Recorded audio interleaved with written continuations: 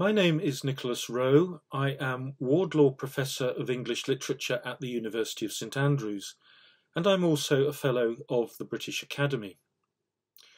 2021 marks the bicentenary of the death of the English Romantic poet John Keats at Rome on the 23rd of February 1821. Over the years, I've been fortunate to have many conversations about Keats with undergraduate and postgraduate students, and I have also edited and written a number of books about the poet. My biography, John Keats, A New Life, appeared in 2012, and since then I've continued researching into John Keats, focusing in particular on how his reputation evolved after his death and across the decades leading up to the publication in August of 1848 of the first biography, Richard Monckton Milnes's Life, Letters and Literary Remains of John Keats. This pioneering biography did much to set the seal on Keats's reputation.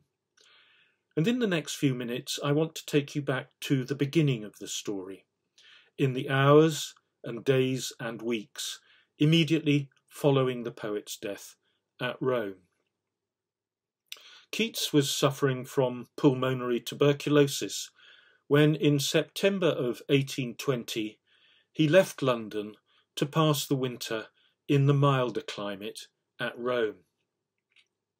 In Rome, Keats was accompanied by Joseph Severn, the painter, and by February of 1821, Severn had been exhausted by long days and sleepless nights of looking after the poet.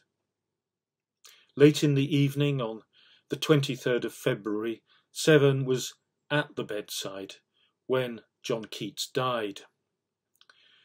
Not surprisingly, he was shattered and distraught at the experience he'd been through, and it took him some days before he was able to collect himself sufficiently to write a letter to Keats's friends back in London to tell them the news.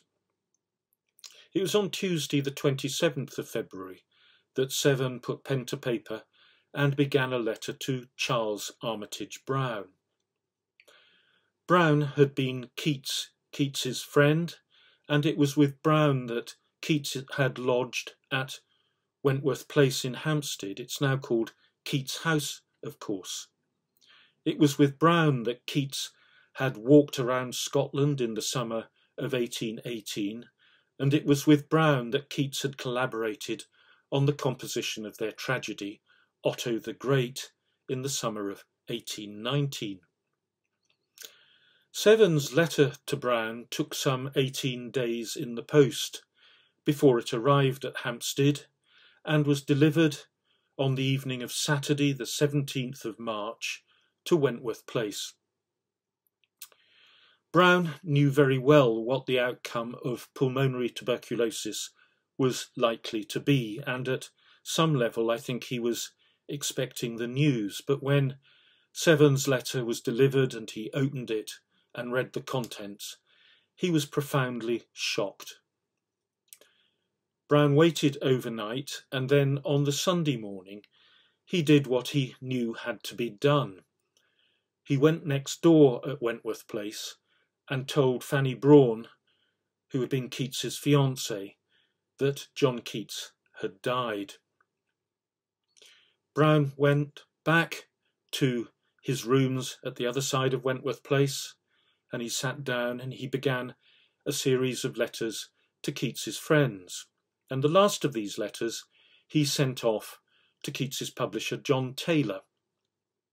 It was Taylor who had published Keats's poetic romance Endymion back in April of 1818, and more recently it was Taylor who had published Keats's third and last and greatest collection of poetry, Lamia, Isabella, The Eve of St Agnes, and other poems. That book had appeared in June of 1820, a matter of weeks before Keats had left London. In his letter to Taylor, Brown included a request. He asked Taylor to place a notice in the London newspapers that would announce Keats's death, and Taylor did as he had been asked. On Thursday, the 22nd of March, the Morning Chronicle carried this announcement. At Rome, on the 23rd of February, of a decline, John Keats, the poet, aged 25. Now, Taylor had evidently placed several other announcements in the papers that day. It appeared also in the New Times and in the Sun, and in the evening in the Star newspaper. As was the usual publishing practice at the time, other London newspapers picked up on the announcement and republished it in the days and weeks following. As many as 34 London newspapers in all published the news, and, of course, the provincial papers followed. I've been able to identify around a dozen provincial newspapers that also carried the news. They were published in Canterbury and Newcastle, in Bath and in Edinburgh, and as far north as Inverness, where the Inverness Courier carried the news. It was published in newspapers in Bristol and Belfast, and in Liverpool and Hull, and in Bury, and in Stamford. Some of these announcements followed Taylor's original wording in the Morning Chronicle. Others adopted Hunt's different wording as published in his Examiner newspaper. Some of the announcements included references to Keats's poetry, particularly Endymion, and one of them, the announcement placed in the Stamford Mercury, had been placed by a personal acquaintance of Keats.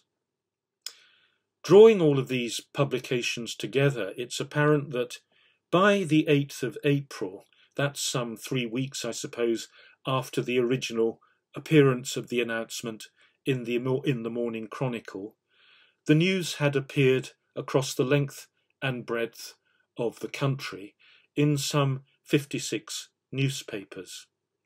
In a word, the news of Keats's death had gone nationwide.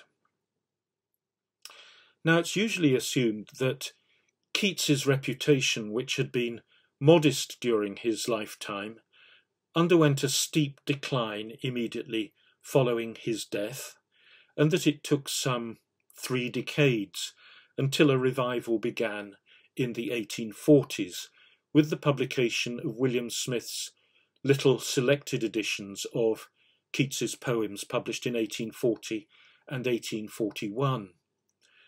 The Pre-Raphaelite painters also took Keats's poems as subjects for their paintings, and late in the decade, as I've said already, Richard Monckton Milnes published his pioneering biography. In the 1820s, there had of course been some tribute poems, some by people who knew Keats's poetry, others by poets who had known Keats in person.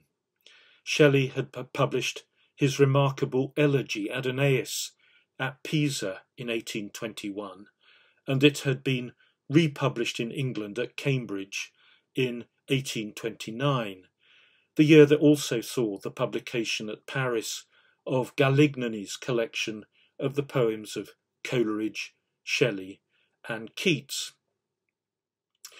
What I want to suggest that the received account of how Keats's reputation developed in these posthumous years needs reassessing in the light of the nationwide announcement of his death in papers immediately following the first announcement in the Morning Chronicle on the 22nd of March.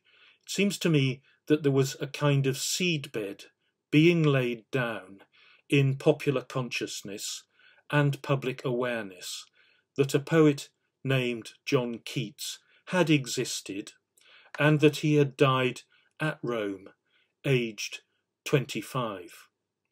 It seems to me that the story needs to be investigated again and told anew. In the few moments that I've had today, I've only been able to give you the beginnings of that story, of how Keats's reputation evolved, and I hope to go on to tell a new story at greater length in the future. Thank you for listening to this short talk about John Keats in the bicentenary year of his death.